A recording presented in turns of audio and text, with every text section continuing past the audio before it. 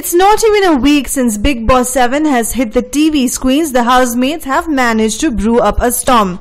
Contestant VJ Andy was caught on camera imitating and mocking at Salman while the latter was introducing the contestants.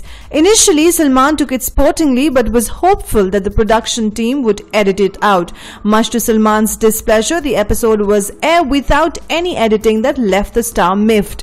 Sources revealed that Salman Khan was extremely irritated by Andy's antics and attitude. Looks like Salman is now waiting to pick on Andy just the way he did towards Imam Siddiqui for his odd behavior on the show's last season. So we all need to wait and watch what happens next.